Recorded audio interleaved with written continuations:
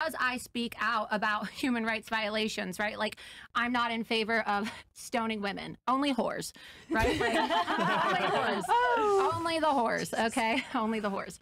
I'm not in favor of throwing gays off of buildings, right? I'm not a fan of all these, you know, free Palestine whack jobs running around the streets of Miami that are calling for the eradication of Israel and Jews. I'm just not down with that, right? But I don't hate Muslims. The enemy of humanity, the one who rejects truth and reality, is an enemy of God who worships their own selfish gains and desires.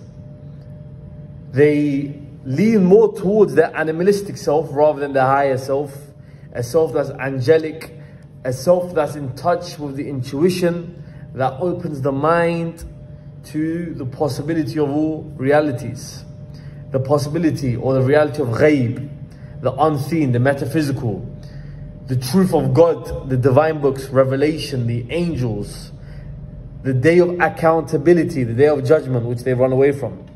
Why? Because they like to make themselves seem as if they are the custodians or representatives of justice, of what's right, against all tyranny and injustices. Hence why they're advocating things such as Islam opposes women's rights, human rights, etc., etc. If it goes down to the details, they will not be able to prove any of this objectively. They will fail miserably.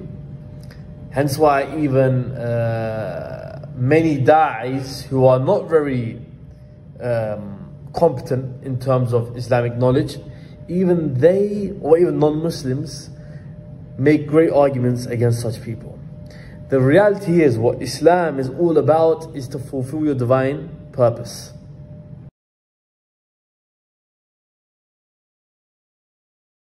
This is the greatest truth that everyone accepts.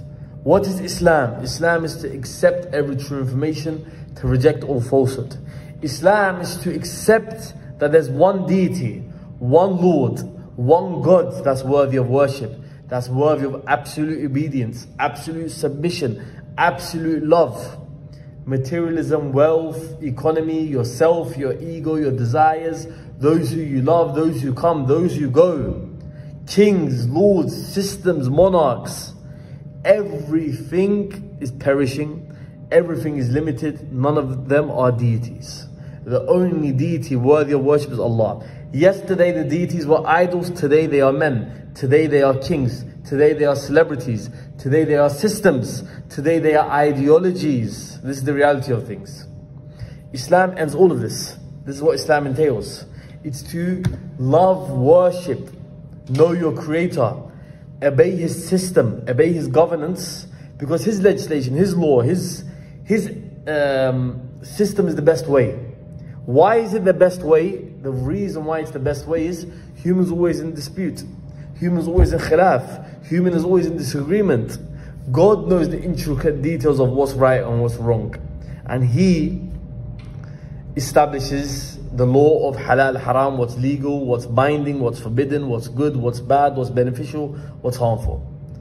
So every sane human being needs to say, God does exist. We can make videos about this later on. God does exist. God is the highest level of truth, the highest level of reality. That's an objective reality. That's an objective truth that there's no doubt about.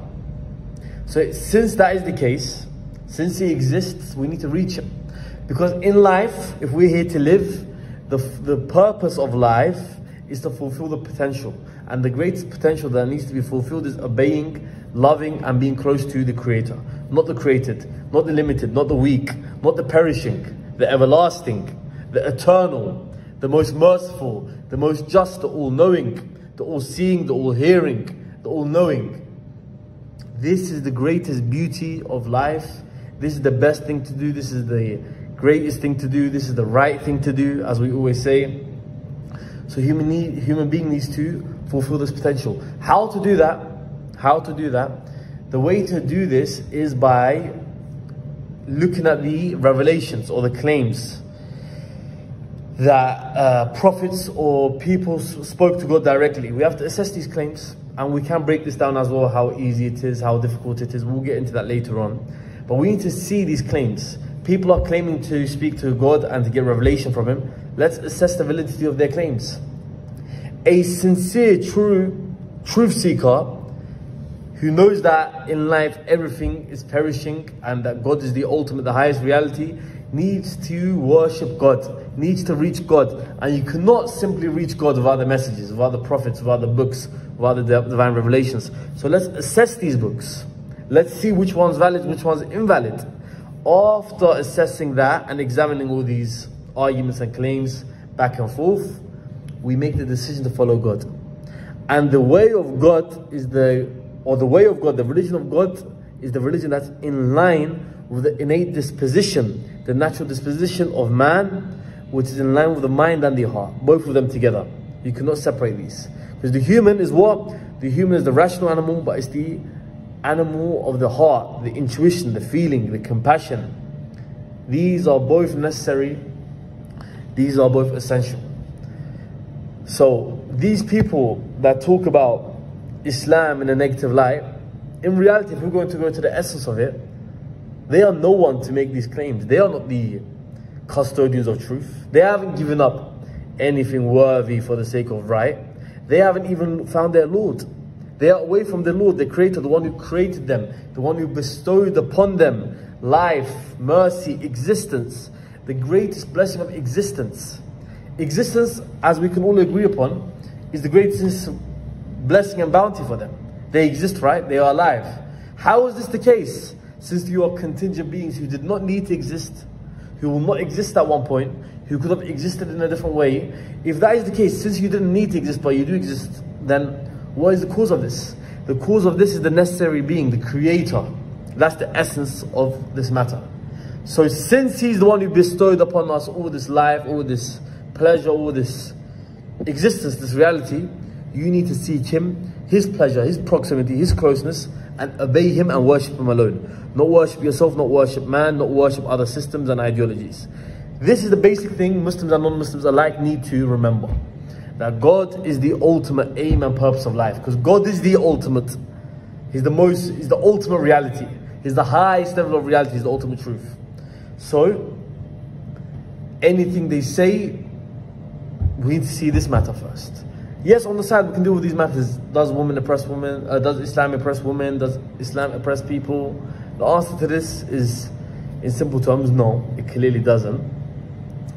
But if we're going to put that aside, have you found God? Have you found a system? Or are you worshipping yourself? Have you made yourself kings, lords and deities alongside God and fell into shirk and kufr, which is disbelief and associating partners with God?